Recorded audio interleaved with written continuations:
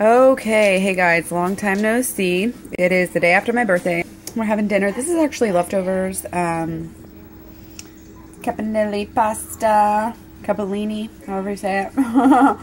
And we've actually added in just a little bit of this Daiya cheese just to make it a little bit more special since it is leftovers and we've already eaten quite a bit of this week. And what we're doing is taking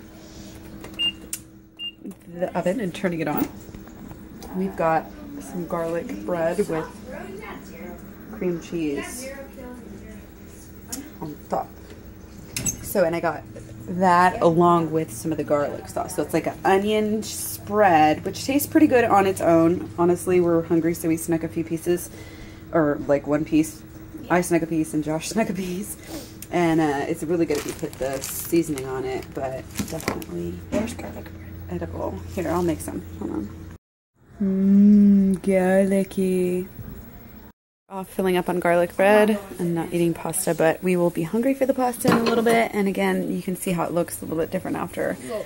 I've got, no, that's mine. Okay, so no, looks a little bit different after the cream cheese is in there. Just a little bit more creamy.